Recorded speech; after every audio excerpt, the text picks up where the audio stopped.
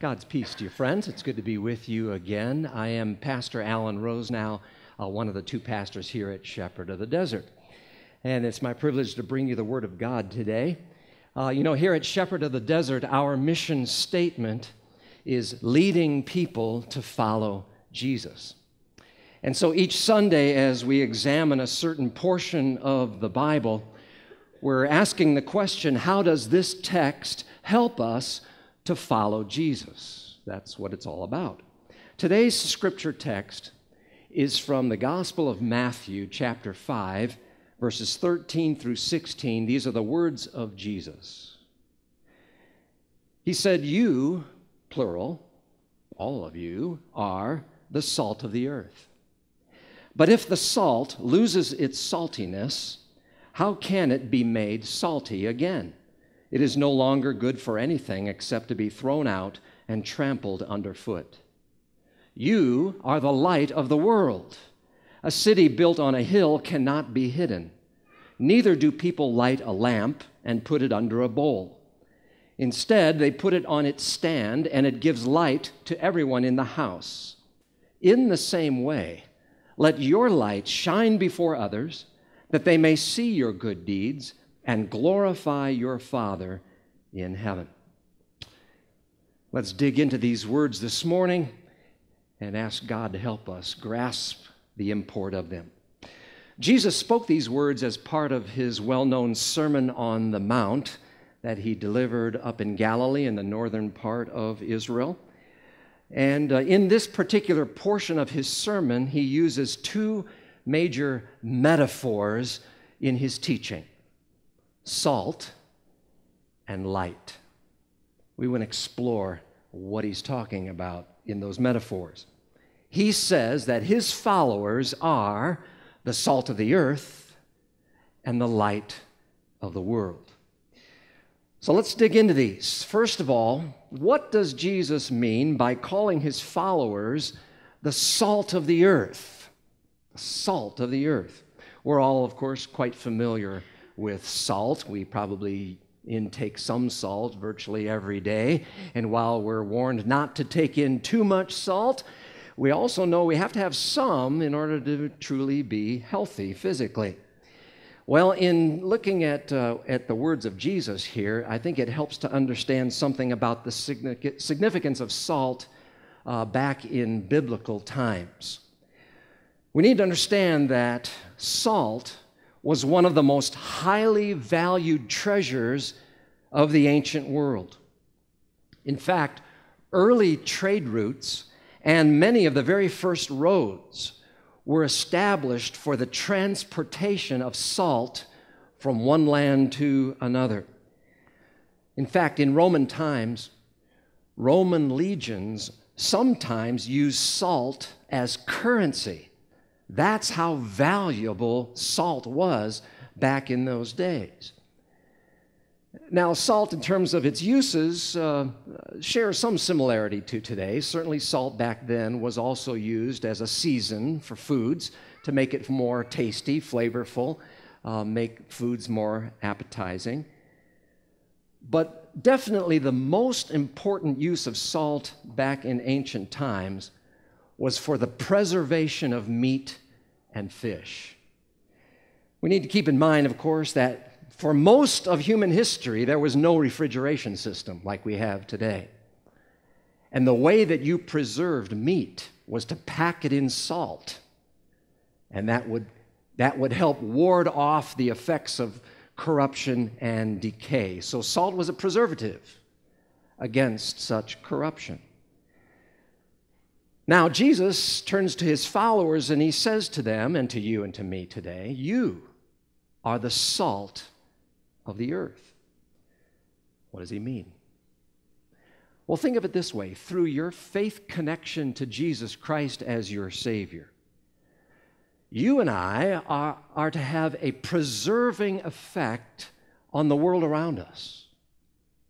We're to have an impact in our spheres of influence for the good in opposition to corruption and decay as we see it around us. And you know, we don't have to look very far in society to see the corruption, to see the moral decay. to see the ways humankind has strayed away from the ways of God. I mean, going all the way back to Adam and Eve, sin has had its grotesque effect on our world. Corruption seems to be everywhere. Violence seems to be growing more and more. We see abuse, one person to another, hatred on the rise.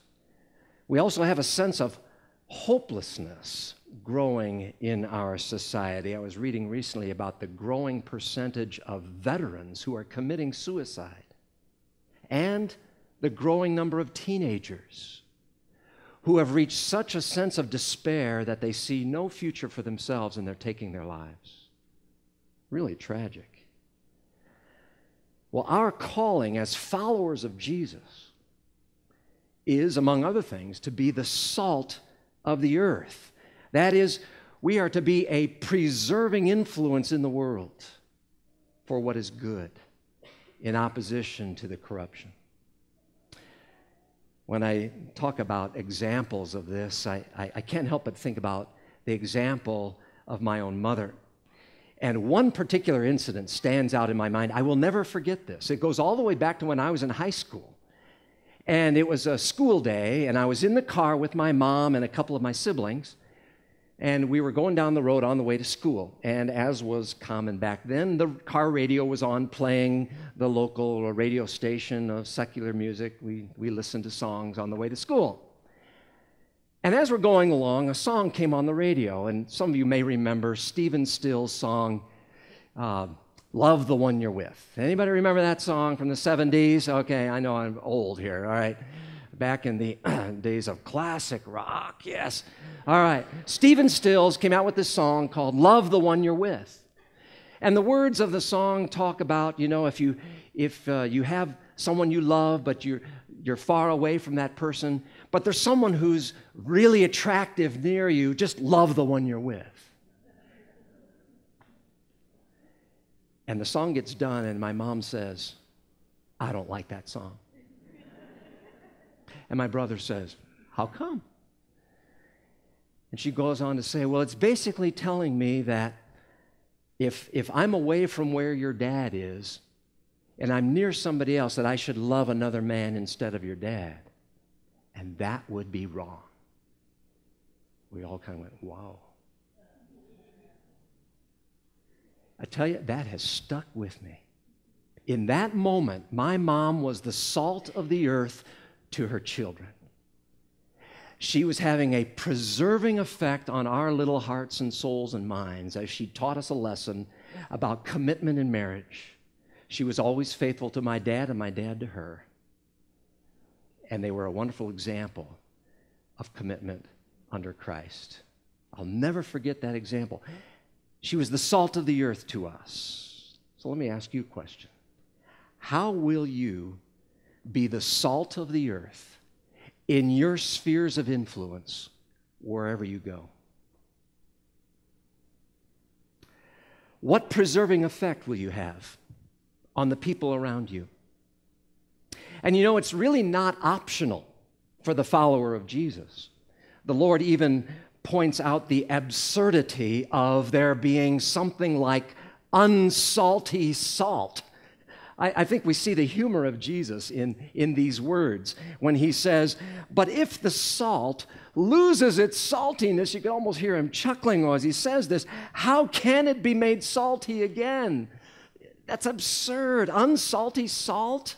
No. No. And if you follow Jesus, you are the salt of the earth. You're to have a preserving effect wherever you go. And then after calling his followers salt, Jesus then changes metaphors. And he says to his disciples, you are the light of the world. The light of the world. Now, if you're familiar with the rest of Jesus' teachings, this one may sound a little bit strange. After all, in John chapter 8, verse 12, we hear Jesus saying of himself, I am the light of the world. Whoever follows me will never walk in darkness, but will have the light of life. There, Jesus said that He is the light of the world. But now in this text, He says, you are the light of the world. What do we make of that? In what sense are we the light of the world? Well, let me use another illustration. Consider for a moment the relationship between the sun and the moon. By the way, did anybody get up in the middle of the night last night, go outside and look at that super moon last night? Anybody? We had one in the early service who got up about 12:30, 1 o'clock in the morning, went outside. Yeah, it was that super bright full moon last night. Just amazing. But, you know, if you think about the relationship between the sun and the moon, as bright as the moon was last night, its light is a reflected light. It doesn't originate with the moon. Of course, it originates with the sun shining on it. And I think that maybe lends a little bit of insight into some of what Jesus is saying here. The light originates with the sun. And Jesus says to you and me, you are the light of the world. We reflect the true light, the light of the Son of God, Jesus Christ. And of course, that true light that shines upon us originates on a hill outside of Jerusalem, where Jesus, the Son of God, laid out His life on a cross for you and me. Oh yes, a very crude and rugged and ugly wooden cross, an implement of execution. But a cross that shines as an emblem of the love of God for people like you and me.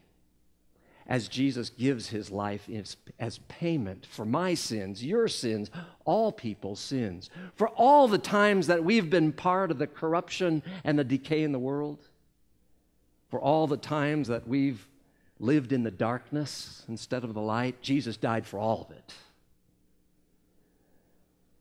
And by His death and resurrection, through faith in Him, our sins are wiped away. We have the promise of eternal life awaiting us in heaven. And beyond that, in this life right now, we have a reason to live with joy and hope and certainty, purpose and meaning, and with a mission. And to illustrate further what Jesus means, He goes on and He uses two other metaphors related to the light. First, He says, a city built on a hill cannot be hidden.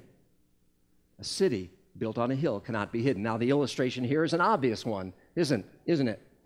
A city on a hilltop is very visible by everyone who's looking up at it from below.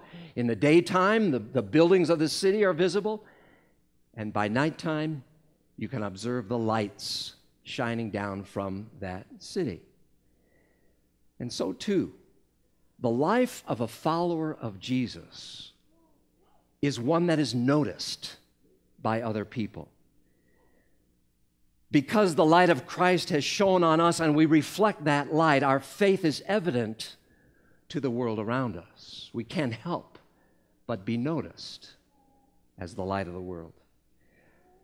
Next, Jesus says, neither do people light a lamp and put it under a bowl. Instead, they put it on its stand, and it gives light to everyone in the house.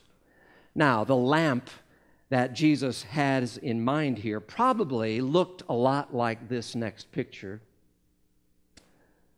That's a typical clay oil lamp from the first century. The oil lamp worked this way. You poured olive oil into the hole in the center of the lamp. You put a little wick in the little hole on the end and lit it. And it would burn for a period of time as long as there was oil in the lamp. You would have these around your house. You could carry them room to room. Of course, this is long before the discovery of harnessing electricity, so this was your lighting system for centuries.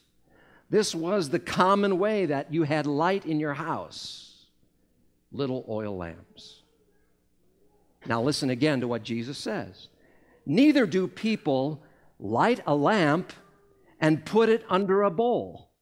Instead, they put it on its stand and it gives light to everyone in the house. Now, I think once again here, we hear the humor of Jesus. You know, again, this is his Sermon on the Mount. He's talking to this whole crowd of people. I can see Jesus kind of chuckling as he's telling this little illustration. You know, who lights a lamp and puts a bowl over it? You know, the whole crowd, I think, probably chuckled. Yeah, who would ever do that? That's ridiculous. No one would do that. Of course not. Instead, of course, they put it on its stand, and it gives light to everyone in the house. That's what you do with a lamp. And now comes the real-life application that Jesus wants his followers to take with them. Jesus says, in the same way, let your light shine before others, that they may see your good deeds and glorify your Father in heaven. Let your light shine before others. So they see what you do and they give glory to God. Let it shine. You see, as we serve people lovingly in the name of Christ Jesus, reflecting the light of his love that shines upon us, what we end up doing is pointing people to the one who truly is worthy of praise and honor, God our Heavenly Father. And part of our calling as followers of Jesus is to live in such a way that people will be drawn to the love of God. So let me ask you, how might you let your light shine this week? How might the light that has shone upon you in Christ your Savior be reflected in such a way that you are that super moon to the people around you? How might you let it shine in your various vocations? How might you let your light shine at work among your co-workers on the job? How might you let your light shine at school as a student when maybe some other students are promoting the ways of the world and the corruption that this world holds? How will you shine the light of truth and do it in a loving way?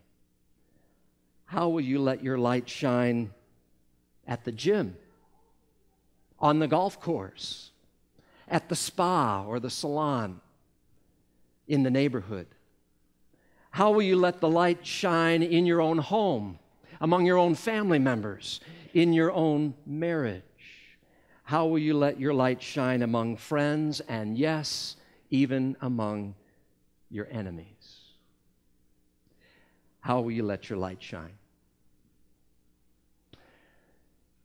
Across the street from our Shea campus, on the south side of Shea Boulevard, there's a shopping center right there.